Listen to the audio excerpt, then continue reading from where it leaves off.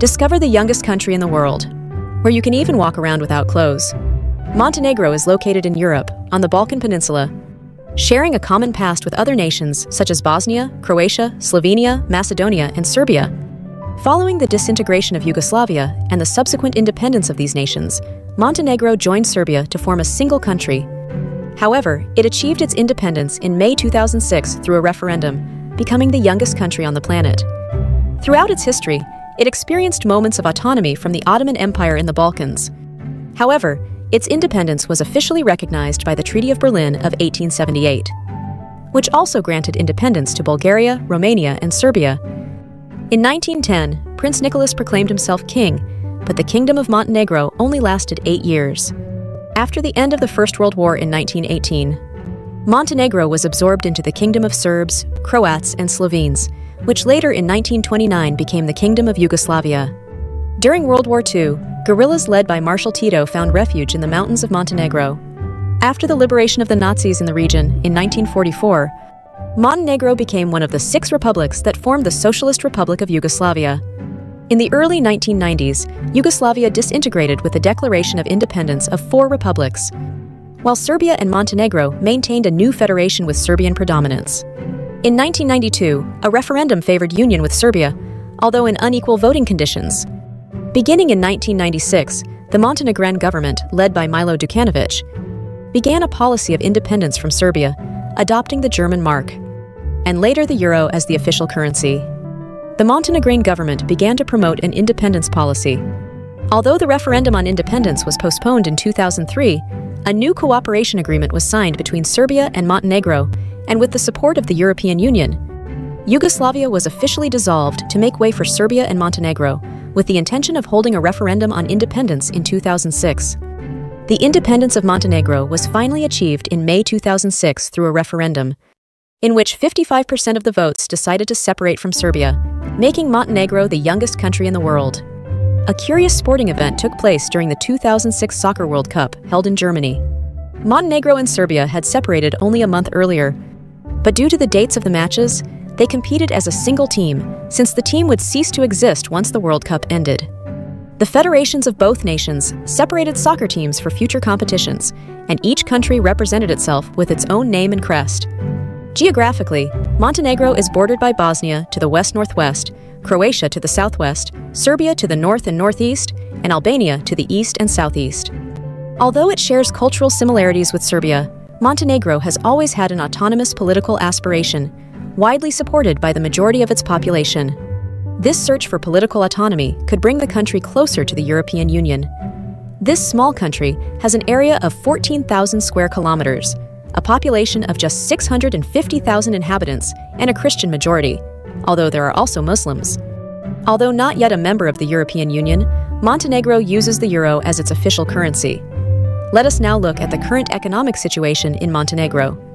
This country, which went through a complicated process of separation from the former Yugoslavia, currently it depends a lot on foreign resources.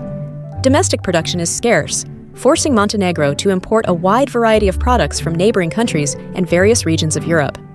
If for some reason Europe turned its back on Montenegro, the country could face serious economic problems, which is why the presence of foreign investors plays a crucial role in the Montenegrin economy. So far, the country earns most of its income from tourism and foreign companies, but the banking sector still lags behind many other countries. Digital banking services are not as advanced, and even the simplest banking transactions often require a visit to a physical bank branch. In the Transparency Index, which measures the level of corruption in each country, Montenegro is tied with Cuba and China in 65th place out of 180 countries. This means that the higher the score, the less corrupt the country is.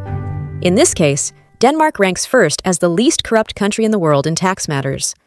The tax burden in Montenegro includes a personal and corporate income tax rate ranging between 9% and 15%. The VAT values are also different, for example, 7% for services related to the tourism sector and basic necessities, 21% for goods and services. Montenegro also applies a flat tax of 15% on virtually all types of income. For salaries less than $700 a month, there is no income tax. Between $700 and $1,000 a month, the tax is 9%, and above that figure, a tax of 15%. Let's talk about the cost of living. The average cost of renting a standard apartment in Montenegro usually ranges from $350 to $700. It is important to keep in mind that the amount you will pay for rent may vary depending on several factors, such as the location of the home, whether it is furnished, and whether the objects inside are new or old. For example, let's say you manage to find a standard apartment in Montenegro for $400. The cost of electricity for a family of 2 or 3 members is around $50 on average. An advantage is that the tap water in Montenegro is drinkable, which means you don't have to buy bottled water.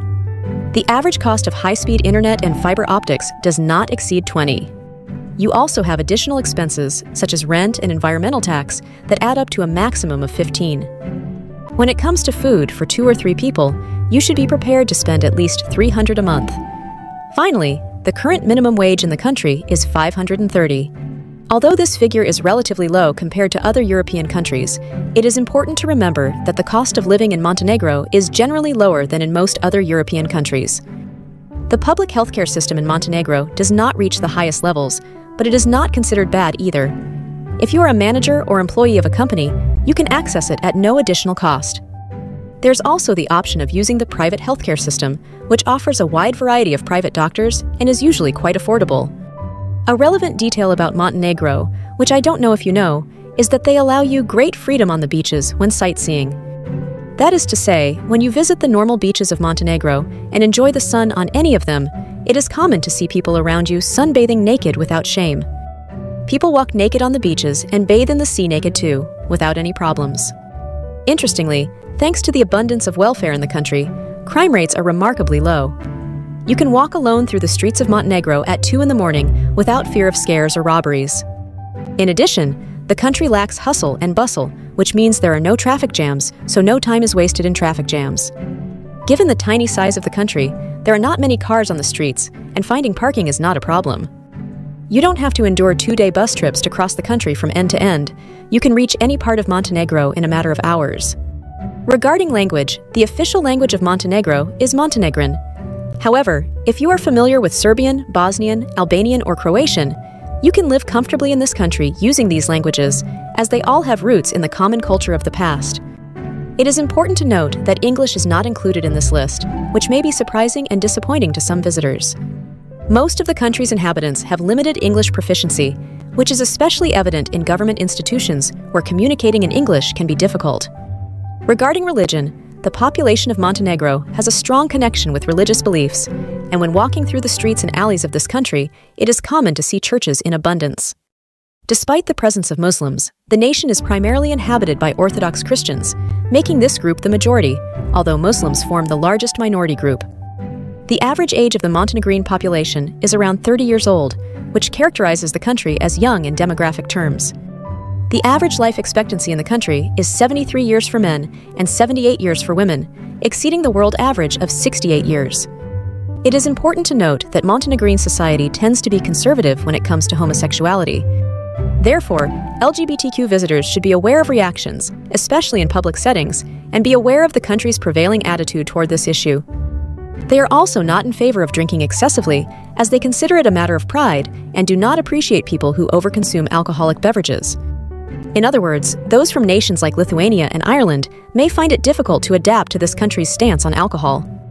Montenegro is a very interesting country for those who want to live in Europe, but without having to pay the numerous taxes that are paid in other European countries. It is also a good option for digital nomads and perpetual tourists in general, as the costs are low and it is easy to avoid becoming a tax resident. Montenegro, with its rich cultural and demographic diversity, presents a balanced population between men and women. The percentage of women and men is approximately equal, contributing to a society where both genders play significant roles. Physically, Montenegrin women tend to reflect the region's varied ethnic mix, with beauty ranging from Mediterranean features to Slavic influences. Personality-wise, many women in Montenegro are known for their hospitality and warmth, which makes connecting with them a friendly experience. For those looking to make connections and flirt in Montenegro, it is essential to approach interactions with respect and consideration. Montenegrin culture values authenticity and honesty, so being genuine in conversations is key. Additionally, showing interest in the country's rich history and traditions can be a meaningful point of connection. Outdoor activities, so popular in Montenegro, offer ideal opportunities for informal and relaxed gatherings. Ultimately, the key lies in appreciating and respecting cultural diversity while making meaningful connections with Montenegrin women.